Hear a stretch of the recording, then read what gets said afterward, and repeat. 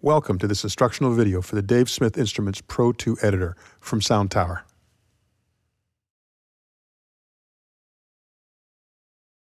To access the sequencer in the Pro 2 Editor, just click the Sequencer tab. Here we can see that for the square-based program, we have a 32-step sequence. On this track, we can see that this is set up for the notes that will be played for each of the steps. And below here, we can see that there are 7 additional tracks. Each one of these tracks can be assigned to one of the various parameters within the Pro 2 and be adjusted with the 32 steps that are going through for the notes. The sequencer can run in a 32x8 mode, which is what we're seeing here, where there's 32 steps and a total of 8 tracks. It can also run in 16x16, where there are 16 steps in the sequence and 16 available parameters that can be adjusted over time through the sequence. We'll leave it at 32x8 because that's what's been set up for the square bass. We'll turn the sequencer on here. We'll see that the play source has been set to key. That means that I have to hold a key down on the Pro 2 to start and initiate the sequence. So let's do that.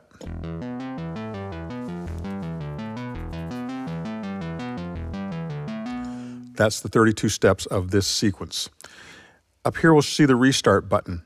If I turn that off and successively hit the key,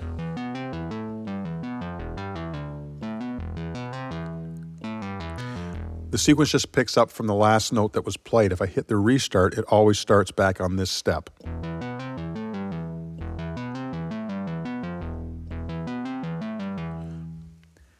This envelope trigger over the steps means that every time there's a step in the sequence, the envelope re-triggers. If I turn that off, the envelope doesn't trigger, it's just smooth.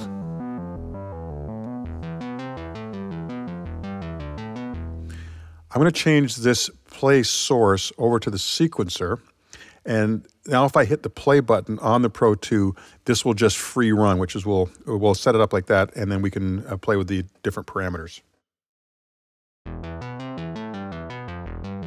Now we can adjust the tempo.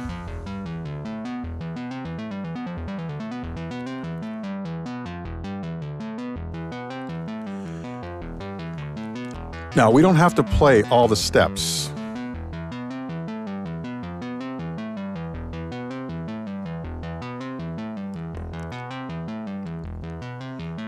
We can create rests.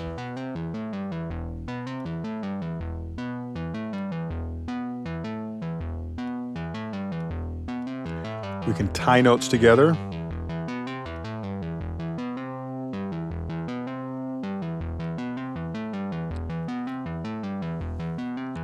Let's get the whole sequence running again.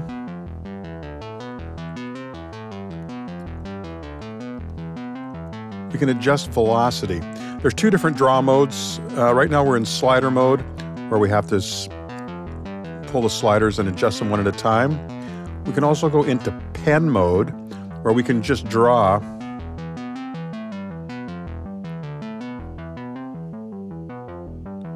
So that's showing a velocity setting that I've done. Let's just kind of get the velocities all back up to where they were, kind of a regular steady velocity. Let's go back to notes, and we'll just play a short sequence again. We can adjust the note values. Best way is to do it with a mouse, with a scroll wheel.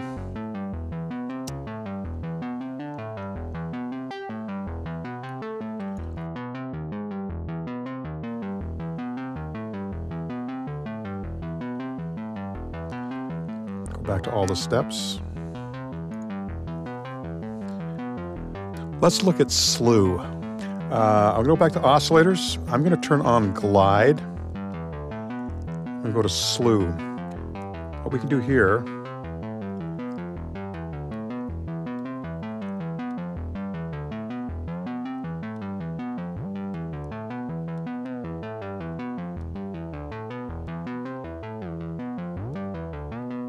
so now you get the gliding between certain notes. Let's initiate another track here. I'm going to go to distortion. Okay, let's just hit a few notes a little hard here with some distortion.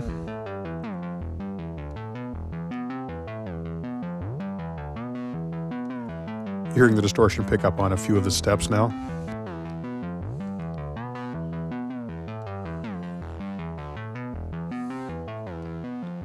Now what is very cool on this, you don't have to have all the steps on all the tracks. If I limit the number of steps on the distortion track, if I go to 3 steps,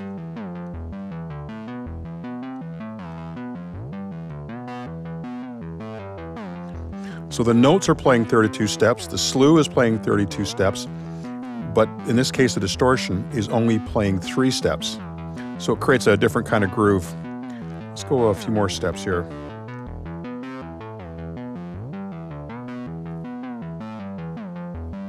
So lots of possibilities. The sequencer on the Pro 2 is very fun, and clearly a ton of things that you can do with it. The best thing to do is just get in and experiment, have a lot of fun. Don't limit yourself. Try all different kinds of parameters that you can adjust, and you may come up with some just stunning things. Don't forget to save the program back to the in the library to be sure that you have it saved out once you come up with something you really like. Save it over a different location if you're worried about wiping something else out. Just take some time and think about what you're trying to create. Find the parameters you want to adjust over time, and I'm sure you'll come up with some great effects. Using the Soundtower Editor for the Pro 2 synth from Dave Smith Instruments is a great way to reach inside this very powerful synthesizer. It's so easy.